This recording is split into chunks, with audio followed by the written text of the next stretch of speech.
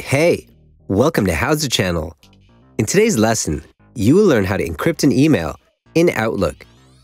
When you need to protect the privacy of an email message, encrypt it. Encrypting an email message in Outlook means it's converted from readable plain text into scrambled ciphertext. Only the recipient who has the private key that matches the public key used to encrypt the message can decipher the message for reading. Open Outlook Mail app. Click on New Email at the top left corner of the window. A new email window will open. Add the recipient into To field. We will add some sample text. We will also attach a file. Go to Insert tab at the top menu bar. Click on Attach File and choose Browse this PC at the bottom of the list. Select the file that you need and click on Insert. Go to Message tab at the top menu bar. Look for the tags block.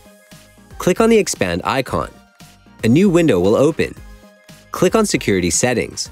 A new window will open. Check Encrypt Message Contents and Attachments option. Click OK. Click on Close. Click on Send to send the encrypted email. That's it. Thanks for watching the video. Please like it and let us know if you used any of our tips and tricks. Subscribe to our channel. We upload new tutorials every day. See ya!